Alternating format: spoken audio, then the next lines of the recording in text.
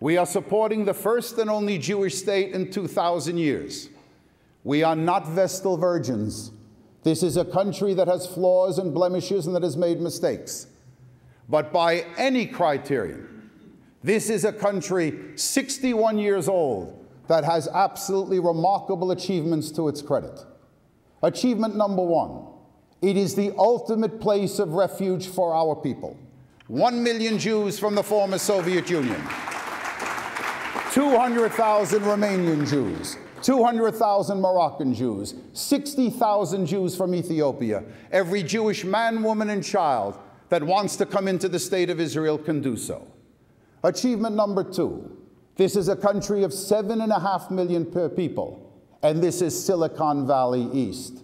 In computer hardware, in computer software, in medicine, and in agriculture, Israeli science and technology stand at the pinnacle of world success. Not bad for a small country devoid of natural resources. The student of Jewish history in the United States knows that American Jews learned the lesson early on. In 1862, for the first and only time in the history of our great country, a high-ranking government official promulgated an anti-Semitic edict.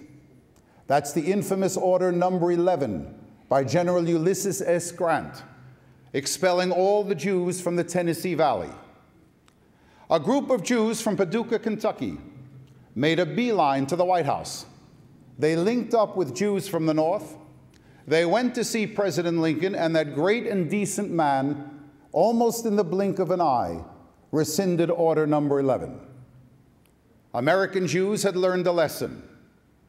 It does pay to get involved and to talk with those in power. But as everyone in this room knows, we didn't always win. On the greatest issue confronting our people in the 20th century, opening the gates of the United States to refugees from Germanic Europe and later German-occupied Europe, we failed. We could not open the gates. We simply could not get the Roosevelt administration to move in the direction that we wanted. And hundreds upon hundreds of thousands of our people died as a consequence. It was a different time. Anti-Semitism was rampant in American society. The unemployment rate was 26 to 27%.